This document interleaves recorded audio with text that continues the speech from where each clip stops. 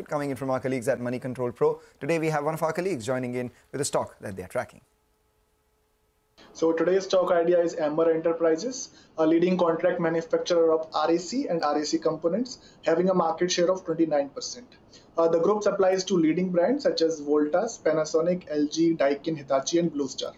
However, following the rollout of PLI schemes, the RAC industry is witnessing a shift, with OEMs gradually moving their manufacturing assembly in-house. Hence, Amber has underperformed the industry significantly.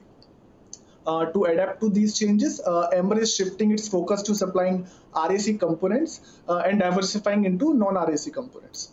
Consequently, the share of revenue from the RAC business has decreased from 72% in FY18 to 40% in FY24.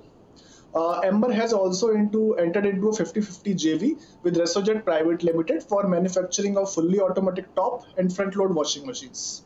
Apart from RAC, it has diversified its electronics PCBA portfolio to various applications beyond consumer durables. In railways, the company's strategic alliance with Titagarh Rail System to venture into the train components and subsystem. That is also going well. The company has received initial orders for doors and gangways. Furthermore, Amber has entered into a joint venture with a South Korean company to manufacture driving gears, couplers and pantographs for various rolling stock. However, stock isn't cheap, trading at 48 times on FY26 earnings. All right, that was an idea for profit coming in from our colleague at Moneycontrol Pro, but it's all about earnings. And first